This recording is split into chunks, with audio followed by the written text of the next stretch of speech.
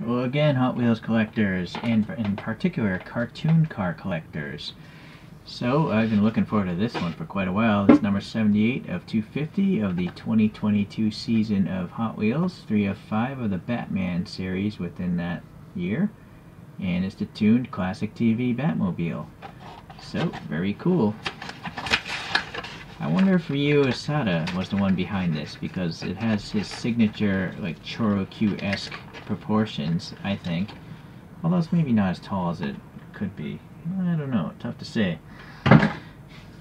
So George Barris, this gentleman here, he took an old Lincoln concept car, and he was pressed on time by the production studios, so he converted that thing into the Batmobile. He took one priceless car and converted it into a TV show car. In 2013, the original Batmobile sold for like $4.2 million. So I'm not sure if it's changed hands since then, but obviously, you know, nostalgia for rich people. Well, I gotta say, I mean, the side printing isn't bad. You do have the jet engine back there and the parachutes and stuff. Alright. Naturally, the wheels are just like those standard looking 5-spoke Hot Wheels. I'm going to have to do a 3D printed wheel project on this one. I'll go for the original wheels. These are actually very large wheels. They're not the smallest of the Hot Wheels size. This would be like a mid-size one. And then this is like the giant, like 15 millimeter or 15.5 millimeter ones if I had to guess. Alright, well, the thing is black, obviously, but then you have the printing of the little accent stripes. On the real car, they're orange. I don't know if this is orange paint, but it looks red to me. And the camera does show it looking orange, but maybe it's my photo booth. And even if it was orange, if you paint orange on black, that might be why it looks kind of red. Unless they I don't know. But it's got a nice Batman logo here, and there's also some gray. Which I don't see on the real car. I'm wondering if these gray lines are supposed to mimic reflections or something like that. You see? They're like everywhere. It's interesting they chose to do that. Well, going to the top view, we have the Hot Wheels logo printed there. Looks pretty good. Again, a bunch of these gray accents as well as some red stripes there. And then on the hood we have the accents there and some gray again. There's gray on this raised X thing. I have no idea what that would be on the real car. The front has this texture. It's very nicely done. I'm wondering if that's plastic. It sounds like plastic. I'm wondering if this... I think this bottom casting might be going into... This plastic is part of this, and it's going into openings in the metal diecast. That's what I'm guessing. Yeah, I think so. That sounds like plastic to me.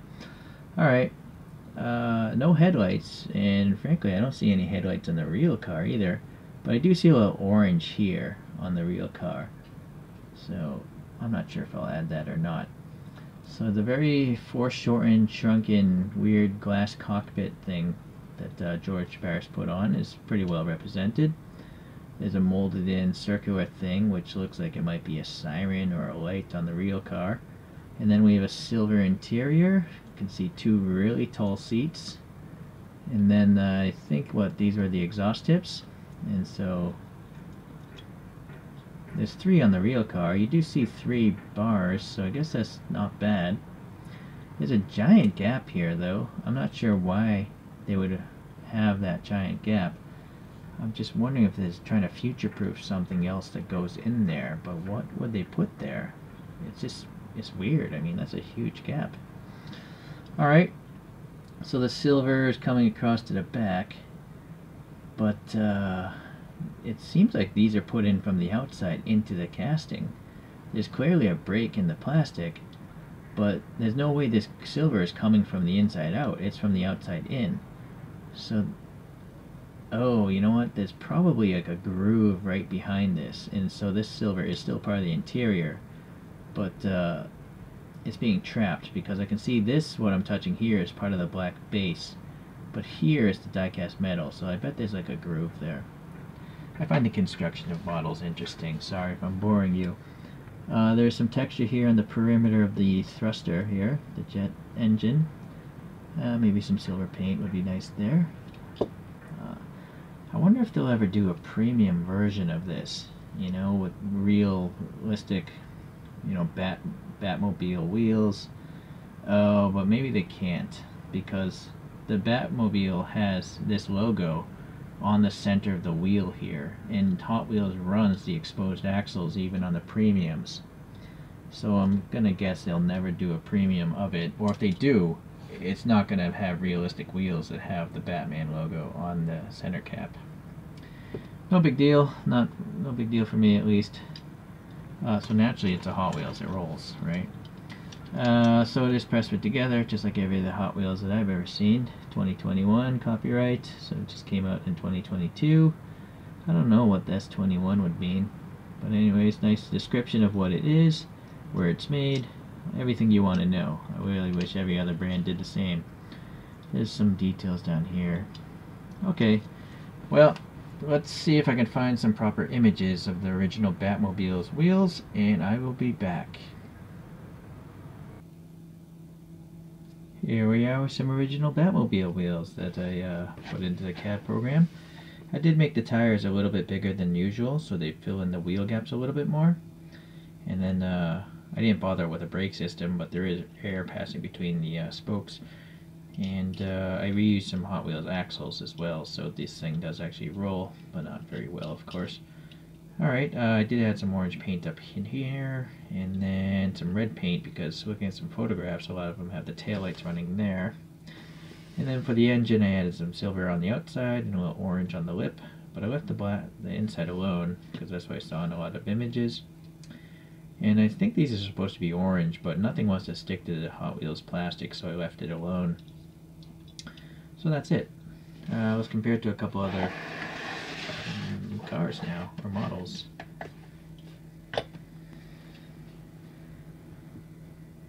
So first thing I do is, well, the logical one would bring out the regular Hot Wheels. This is I think it's one of those retro entertainment ones. Doesn't really say anything on the bottom indicating that, but it has real rubber tires, so that's why I imagine it is. Yeah, and then I have these other cartoonish Hot Wheels. This one was the one before the Batmobile, the Volkswagen Mark I by Ryo Asada. And then he also did, I think, the manga tuner, but I have some BNDS alloy wheels on this one, and some paint details were added as well. And then this Volkswagen Golf dune buggy thing, I 3D printed my own wheels with a wing. I have a supercharged V8 in the back, and then some fog lights and stuff like that too. What I'm noticing is, if you look at the top view, this Batmobile is not the same type of cartooning proportions as the other three. The other three seem to have very, very short wheelbases and very tall, you know, greenhouses, whereas the Batmobile clearly has a much longer wheelbase. In fact, it's not even half the length of the regular Batmobile. It's like maybe 60% as long, or you know, it's been cut maybe 30 or 40%. But if we look at this Mark I Golf here, see the wheelbase difference? It's quite huge. Ooh, even more so with the manga tuner. And then this VW Golf, yeah, much shorter. So if anyone knows about, you know, the inside scoop on Hot Wheels, was this done by Ryo Asada? I definitely know this one was, because it literally has his name on it. This one, these two, I'm gonna guess, were also done by him because they have the same type of cartooning. But this one does not, so I don't know. I wonder if it was like something that, you know, DC wanted? Well, I don't know. So please leave a comment if you do know. I'm going to throw this out here because, you know, I love the Choro cues.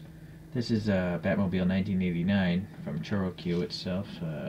Yeah, there you go. So let's see how this thing compares. I don't think Chorokyu has ever done the original TV series one. Now, these two are much similar in proportions if you look at the wheelbase.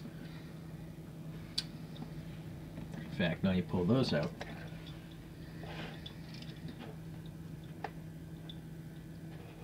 Okay, I won't focus, but the wheelbase is much closer. Alright.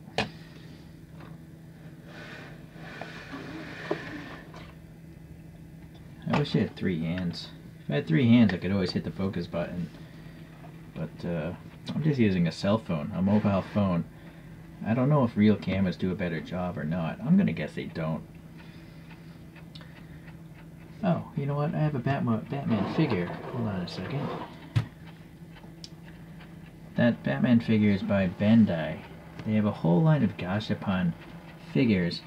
And not just like DC characters, but all the Marvel Universe characters and also Star Wars characters. So if you're into like super deformed stuff, you know, look up Bandai Gashapon figures.